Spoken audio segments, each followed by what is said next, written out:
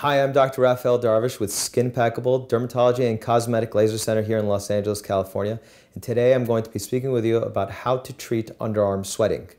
Underarm sweating is an annoying problem. Most of us sweat a little bit on our underarms, and we use antiperspirants and deodorants, but there are a subsection of people who sweat a tremendous amount, and it really creates a problem for them in their daily lives.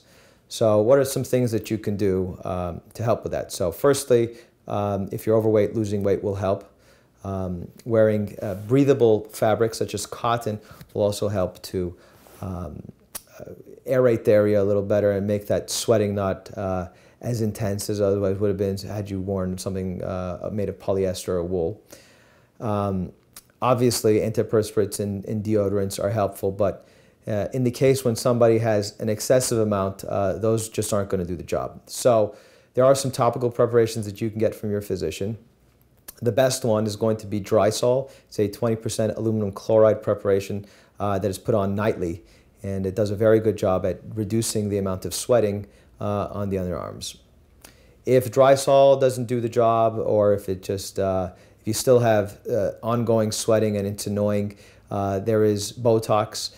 Botox is commonly used for facial wrinkles, but it is also a magnificent treatment for the hyperhidrosis or excessive sweating on the body. So generally when we do a Botox injection, we first use the iodine starch kit here.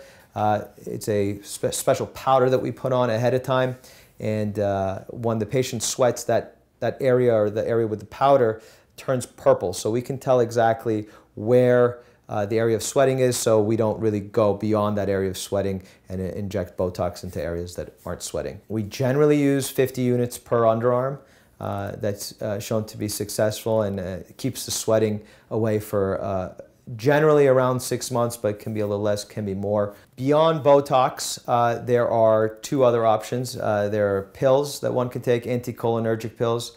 They're very poorly tolerated, a lot of side effects. Most people hate them, so I really don't prescribe it very much. But in the case where the patient fails Drysol or topical preparations and doesn't do well with Botox, that is an option. If one has failed the topical agents, Botox, and the oral pills, there's a last option, and that's surgery.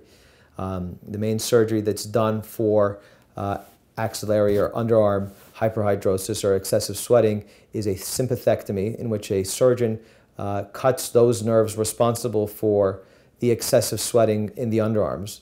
But that surgery does have some complications, and a lot of people who do that surgery have issues that arise from the surgery, and those include sweating in other areas of the body and some other problems that really can be quite annoying. So for that reason, we really reserve surgery as a last option. I'm Dr. Raphael Darvish, and that is a brief overview of how to treat underarm sweating.